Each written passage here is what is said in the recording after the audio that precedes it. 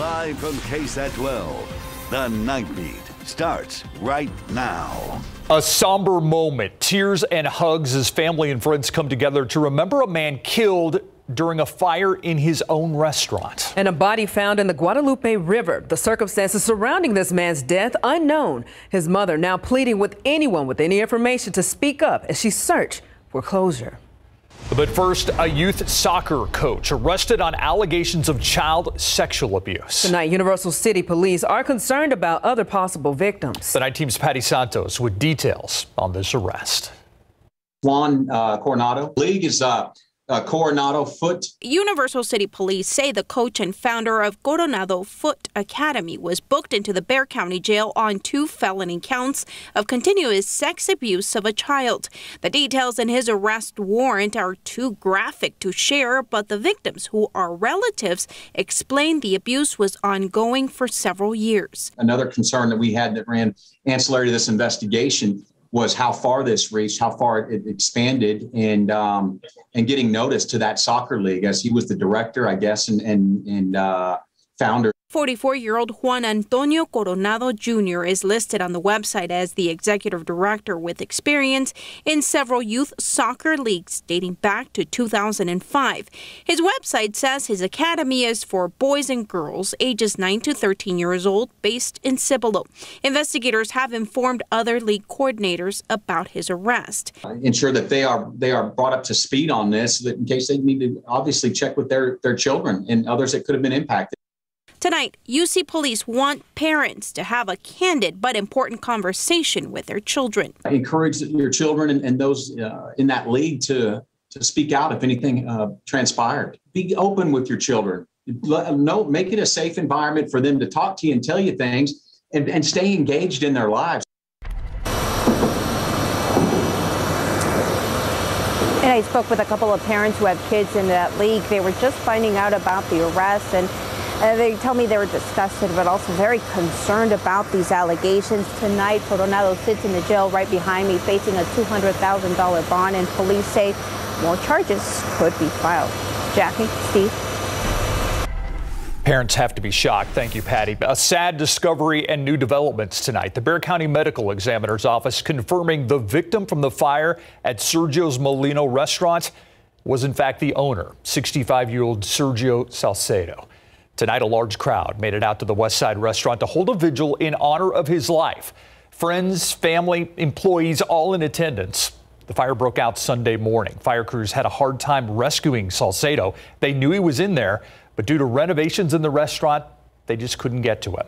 One of the restaurant's employees says Salcedo was dedicated to his work. He showed me how to work hard, to be dedicated, and the importance of pleasing his the people he served. Yeah, he always said that it's not selling a product, it's having them to come back, serve them good enough so that they want to come back. The fire officials say the building is a complete loss. The cause of the fire is still unknown. New on the Nightbeat, a New Braunfels mother is desperate for answers after tourists found her son's body in the Guadalupe River. At first, due to the condition of the body, police could not identify him, but later learned it was 18-year-old Jesus Miguel Romero. His mother awaits autopsy results. She tells me she just wants to know what happened to her son. I can't see him like that, but I mean, I need to know, because if it's not him, then I need to go find him. But then my heart says it might be him. Rosalia Romero says she still has not seen the body of her son, Jesus Romero, an 18-year-old who New Braunfels police say was discovered along the Guadalupe River near Green Road. Police say tourists at a nearby hotel spotted Jesus's body Friday. Rosalia says the last time she spoke with him was Tuesday morning. When Thursday comes around, all the way from San Antonio to San Marcos, I started calling all the jailhouses, all the hospitals. They had no record of him. After trying to report him missing to police, Rosalia says she got a phone call. And my daughter calls me, and she's just yelling, and I was like, what's wrong, what's wrong? She couldn't tell me, but I heard my mom in the background, and she's just like, no, not my papa's, and I knew something. Police say Jesus had been dead for more than 24 hours. Rosalia says her friends last saw him at the Gristmill River Restaurant and Bar on Green Road, but it's still unclear how he ended up in the river, which is 2 minutes away. She's left with only memories. Just brighten our day anytime. Everybody loved him. She says Jesus loved being the man of the household and loved being a tattoo artist. This one, A Heart of Names, is her favorite. It's the key to my heart, my son.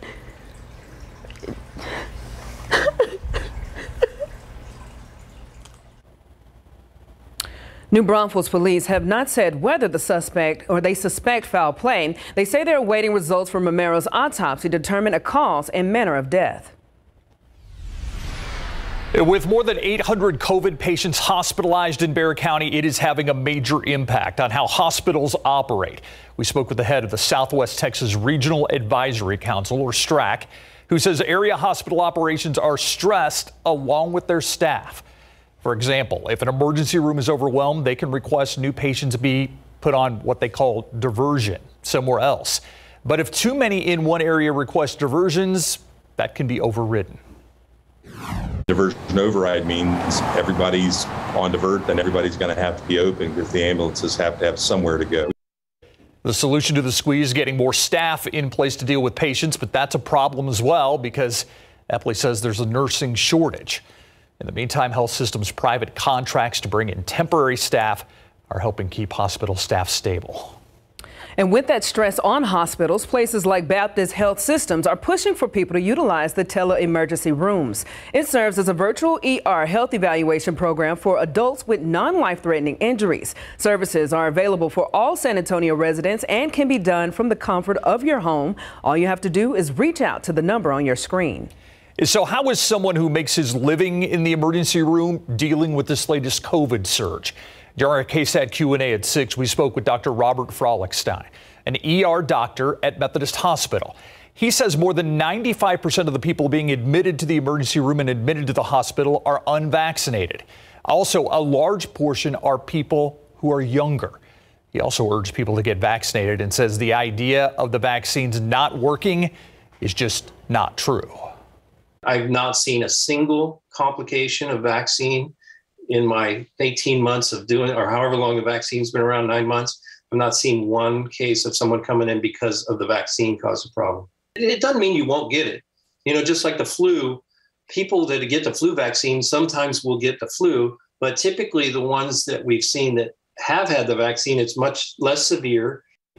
As for the symptoms of those being admitted, they're more severe and similar to past surges. Trouble breathing, fatigue, fever, body aches, just to name a few. Underway right now are clinical trials trying to determine if a third booster shot could help slow the spread of COVID-19. Researchers at 12 sites are studying the safety and the body's immune response to a mixed booster shot of one of the 3 vaccines approved under FDA emergency use authorization by either sticking with the vaccine you originally received or switching to a new one to boost your immunity.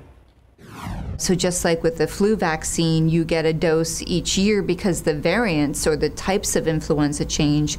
The concern is that at some point our current vaccinations might not protect us as well as they are doing right now for the variants.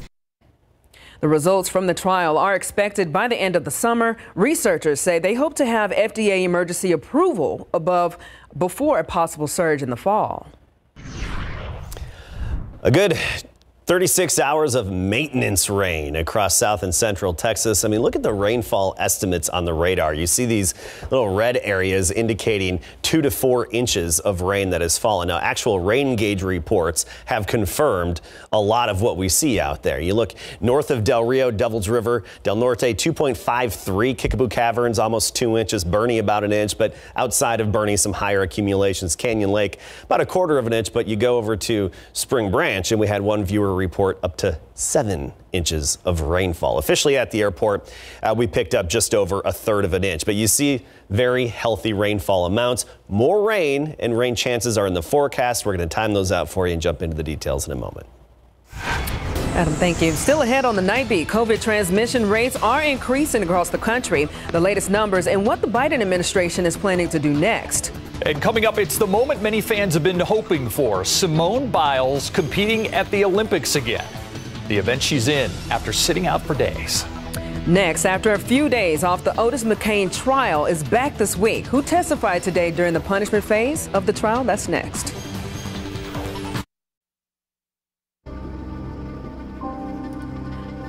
All eyes are back on the Otis McCain trial after being delayed for 2 days. McCain was convicted for killing SAPD detective Benjamin Marconi last week. The prosecution attacked McCain's character during the punishment phase of his capital murder trial. One of the witnesses who took to the stand today was his ex-girlfriend and the mother of their son. She testified that McCain was physically and mentally abusive toward her. She said that one of those examples was when he grabbed the steering wheel of her car while she was driving and tried to crash. He was so angry and frustrating that he threatened to kill me. And not only that, he endangered me and my son. The jury will decide whether McCain will get the death penalty or life in prison without parole. The punishment phase of the trial continues tomorrow at 1:30 p.m. We remind you, you can watch a live stream of the trial on our website at KSAT.com.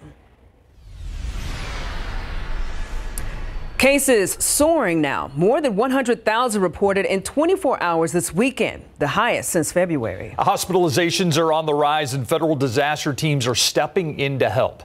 Here's the latest from ABC's Morgan Norwood. As COVID cases soar, healthcare systems feeling the strain. In Louisiana, the state with the highest infection rate in the country, some hospitals now running out of beds. These are the darkest days of this pandemic. We are no longer giving adequate care to patients. In Austin, Texas, officials pleading with pregnant women to get vaccinated. We've all seen over the past several weeks an increase of our maternal moms that are pregnant, ending up hospitalized and ending up in our ICU. Nearly 80% of U.S. counties are reporting high or substantial community transmission. Health officials say the unvaccinated are being overwhelmed by the Delta variant. But despite the alarming surge, White House officials insisting we're not headed toward another lockdown. We're not going back to the shutdowns of March of 2020. Too many people are vaccinated. But we are seeing a wave of mask mandates. In the Bay Area, health officials requiring everyone to wear a mask in indoor public settings, regardless of vaccination status, starting Tuesday. And Louisiana reviving its indoor mask requirement. There's a dangerous amount of COVID spreading in Louisiana right now. And when it comes to breakthrough infections, Dr. Anthony Fauci pointing to CDC data showing just 0.01% of those infections after full vaccination led to hospitalization or death. Daryl Baker wishes he would have gotten his shots sooner. I was strongly against getting the vaccine just because we're a strong conservative family. But that little boy out there is a reason to have a vaccine. Morgan Norwood, ABC News, Los Angeles. Live cam tonight, taking a look out on the roadways, and it started off rainy, but cleared up pretty nicely. Yeah, I live on the far west side, so I got lit up by the raindrops earlier. Yes, there were a lot, and there were some areas that got it pretty heavy tonight too.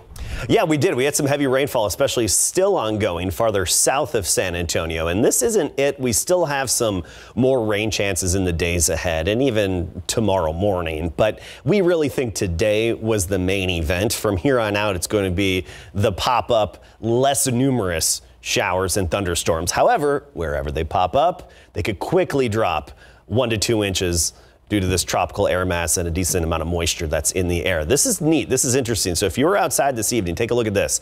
I climbed up on the KSAT roof. Well, I took the stairs technically, okay?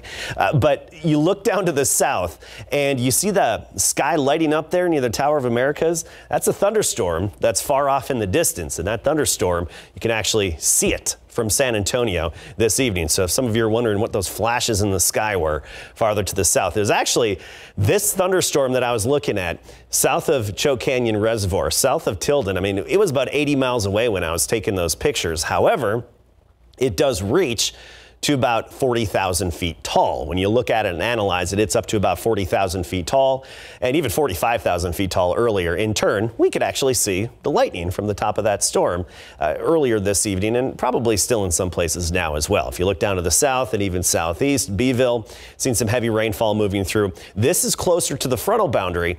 It's basically along the frontal boundary that moved through our neck of the woods last night and this morning, providing us with the lift that we needed to take advantage of the instability that's in the air and get those showers and storms firing. So here's the satellite and radar over the past 12 hours.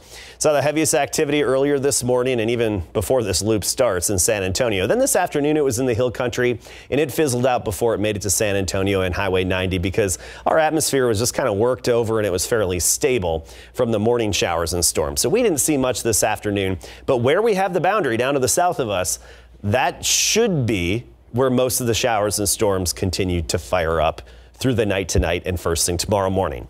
We can't rule out a few popping up here and there, some isolated ones, but most of them should be south of us tonight, kind of like what we see there now, south of Tilden, down near Beeville as well, and some more development here and there in some of our southern counties. Otherwise, rain chances, as we talked about 30% going forward, so isolated to widely separated in nature.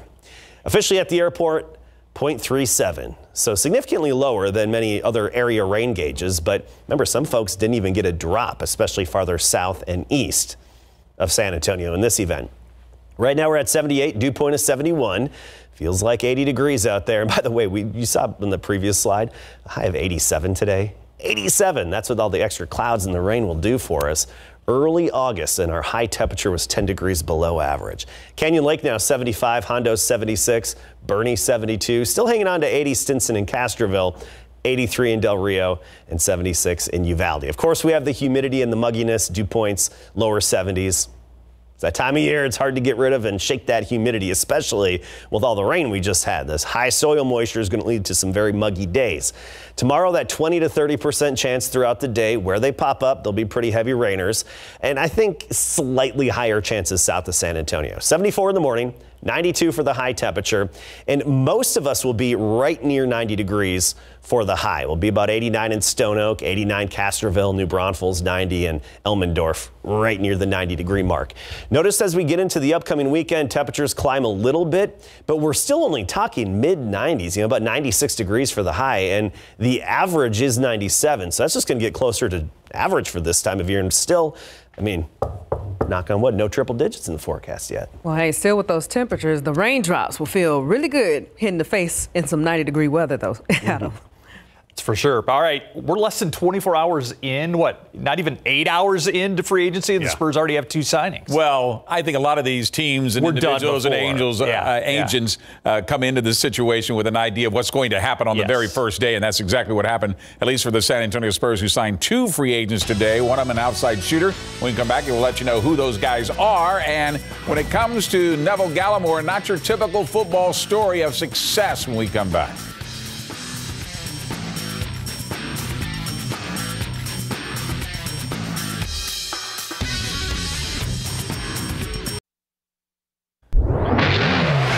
San Antonio Spurs got themselves a shooter in free agency, signing 6'7" Doug McDermott, who has agreed to a 3-year, $42 million deal with the Spurs. That's according to The Athletic. McDermott is about to start his 8th season in the NBA, averaged 13.5 points, shot 39% from three-point range last season with the Pacers. And Zach Collins has also agreed to a 3-year, $22 million deal to suit up for the Silver and Black, according to ESPN. But he does have a history of being injury-prone. Camping with KSAT, powered by Davis Law Firm. Joining us now from the Dallas Cowboys training camp in Oxnard, California, defensive tackle Neville Gallimore. Thank you. Both cameras. Make sure you get them both. So I know this is probably going to be an obvious answer from you, but how much different is this year's training camp from last year's training camp? Completely different, man. But in a good way. In a good way. You know, obviously, last year with COVID being at an all-time high and everything being on lockdown, never really got a chance for that true, football NFL experience. So now being out here in Oxnard, it's been great. It's been great. Been having a lot of fun, and this weather, man, I can't beat it. Can't beat it. You cannot beat it. Definitely. So, did you feel like you were kind of thrown into the fire last year? It's more like, tossed, like head first into the fire. But it was great. I kind of like, being in situations like that. Just kind of like, okay, throwing into it. Yeah. Can you hang? Are you going to come out? You going to come out a dog? You going to come out and be effective? Or, are you kind of just going to, be afraid of the moment? And, You know, I'm not a guy who ever shies away from, you know, the big moment, but, you know, football, it's still a game, you know, a game that we love. And, you know, you're growing up playing as a kid, and, you know, when you get to the NFL, you know, the moment's a little bit bigger, everybody's watching you, but still, it's still just football. I just reminded myself to enjoy it and have fun with it. And you mentioned that growing up, you know, as a kid, but you kind of got into football a little different way than most people do. What would you say? Yeah. Oh yeah, just, you know, again, being born and raised in Canada and playing out there, and then just the transition, man, just understanding, you know, just how they play football is different, you know, just because, you know, just what's required, what's asked of you, just the football, the common knowledge compared to where I played at. A little bit of a transition, but, you know, did what I had to do to get to this point. And you started with just a group of friends, right? Yeah, literally started playing basketball, and then one of my friends now at the time, he was just like, man, come play. And I'm like, okay, I don't know what I'm doing. Then being in the 4th grade, I guess this dude that was probably 4 or 5 years older than me, he had the ball, and I just ran through him. And it's like, yeah, you should come play for our Pop Warner team. And it might be good. Yeah, and then the love was just established right there. So as a kid growing up in Canada, become a fan of Oklahoma? Because I understand that was kind of like your target all along. I think it was just destined. It was a funny story. Like, I literally remember back in the 9th grade, me, my best friend Derek, and my best friend Nick, we were literally just chilling, Derek's house, watching ESPN All Access. Right. And OU was there. We spent the whole week watching that, and I was just kind of like, man, like, I don't know about the culture there or what it is, but that would be really cool to be here, you know, be a Canadian kid, play over there. But in my mind, I'm kind of like, yeah, you know, they're not coming all the way out here to come see me. But, you know, I put my head down and work. And then literally fast forward to my senior year, or going into my senior year, they were like the 12th school to offer me. So remember I told my best friends that, and it was kind of like a little tears were shared, because they're like, man, talk about speaking something into existence, right? Because all I was grinding for was just to get school paid for, so my parents didn't have to worry. But yeah, God bless you. So you were the first Canadian-born player to be invited to the U.S. Army All-American Bowl, right? Yes, sir. But I didn't get to play just because I think I hurt my Achilles that time. But no, just the experience, and just, you know, that I feel like that meant a lot for not only for me, but just for the city. Finally, this season, does everybody come in on the defensive side of the ball with a little chip on their shoulder? Absolutely. Yeah. I mean, obviously, last season definitely didn't pan out the way we wanted to. And I know the amount of work that the guys have put in, you know, we've been putting in the offseason and just building that chemistry, and just understand we got a lot to prove. Good luck this season. Appreciate you. Thank you. Great guy, great interview. Really appreciate that, Neville. Here's a look at the Cowboys' schedule this week. Practice tomorrow, travel to Canton for the Hall of Fame game Thursday night, 7 p.m. against the dreaded Steelers. Thanks to Neville for signing their camp board. Be used to help raise money for the Society of St. Vincent de Paul that feeds the homeless and the working poor of Bexar County. Back after this. After bowing out of all the Olympic events after her first attempt at the vault due to mental health issues, Simone Biles has decided to return. USA Gymnastics announcing today that Biles will compete in the balance beam, the last event after pulling out of the team and all of the other individual competition until now. Here's a quick look at the medal count with the USA on top with the look at that, 22 gold medals, 64 overall, followed by China, 62 overall, 29 gold.